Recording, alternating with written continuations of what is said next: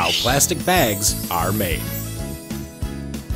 The trusty plastic bag. Familiar, lightweight, and usually pretty sturdy. But how are they made? To start, polyethylene pellets are fed into a hopper and undergo pressure and heat to liquefy the plastic. Then, through a process called blown film extrusion, the liquefied plastic is blown upward into a long tube shape. At the top, the plastic begins to cool, and giant rollers compress it into one large sheet of plastic, which is cut to the desired width and fed into a large roller for transportation. Now, it's time to customize, and the plastic is printed with alcohol-based ink, then cut into the desired bag shape. The handles are created with a large hole punch. Finally, two identical plastic pieces are pressed together, the edges are heat sealed, and you've got yourself a finished plastic bag.